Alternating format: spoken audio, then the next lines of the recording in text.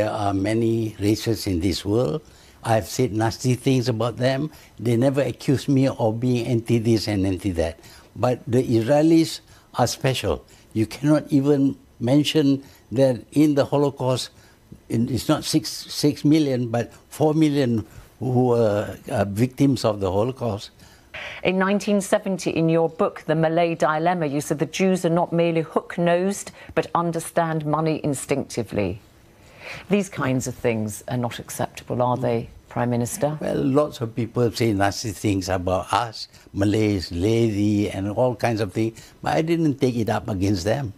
That is an opinion, and I gave my opinion of things. Do you stand by those sorts of opinions? Well, if you are going to be truthful, the problem in the Middle East began with the creation of the State of Israel. That is the whole truth. But I cannot say that. Why is it that you cannot... but why say hook-nosed and good with money? It's not necessary, they is are it? hook-nosed.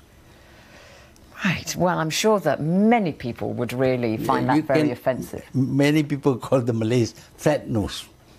We did not object. We didn't go to war for that.